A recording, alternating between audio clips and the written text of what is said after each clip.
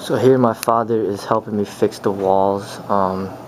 There's a hole right here that he's patching up right there. The hole went through the wall. And there's another hole right here that he's helping to patch up. This hole was more at the beginning of when I opened the school. I put a bag against this wall and I started doing jumping kicks in the bag. The bag went through the wall.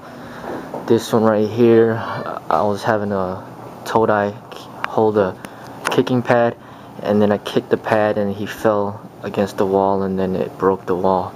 So, you know, I don't want to break things, and this is a learning experience for me to learn from the experience and prevent things from this like this occurring again. It destroys the meditation and zen of the kun, and something that we gotta work to prevent.